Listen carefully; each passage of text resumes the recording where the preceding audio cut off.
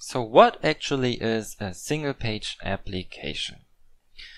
Well, as the name implies, you only load one page or one website and then you stay at this single page the whole time you're working with the data given by this website.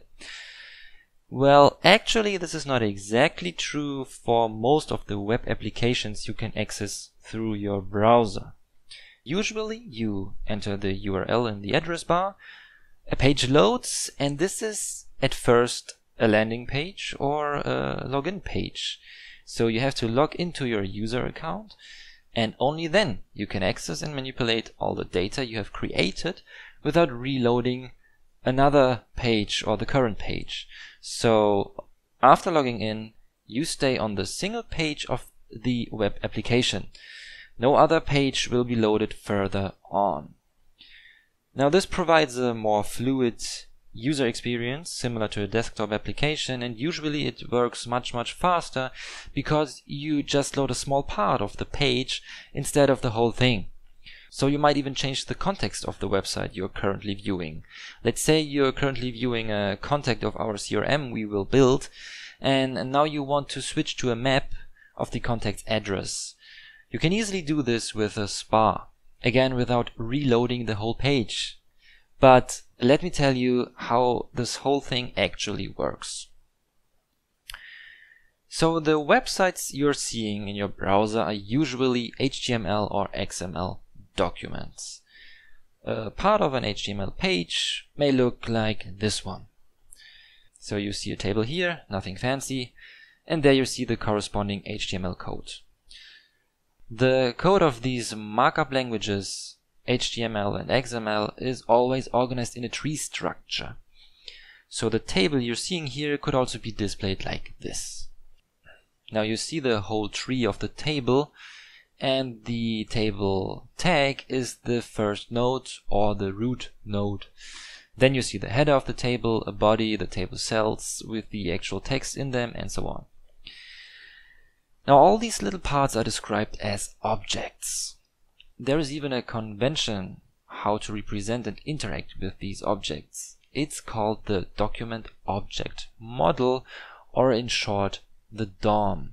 You might have even heard of it. Now, the trees you see here can also be called a DOM tree.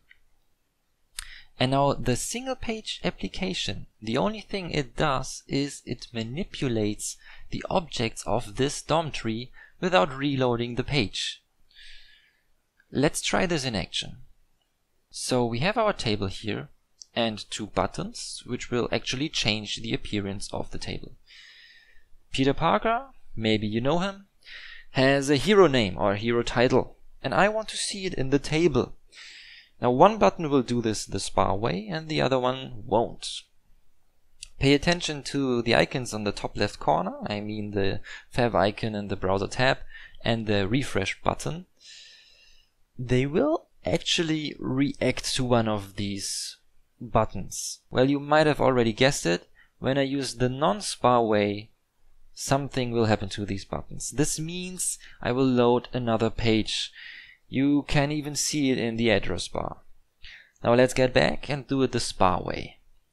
You see I click the button, nothing happens to the icons, but the table content actually changed. Although I did not load another page. I just changed a little bit of the HTML. Now the changed appearance of a single page app usually is the result of a web service call. The user clicks a button, JavaScript is used to communicate with the server sends back the result, and then again JavaScript functions are used to change our page. Well, in this little example, we did not call a web service. I did not load any data from a server, but this also is a valid way for a spa. However, of course, we will cover the whole web service process later when we are actually going to build our web service. But for now, this is, in essence, the whole structure of a single page app.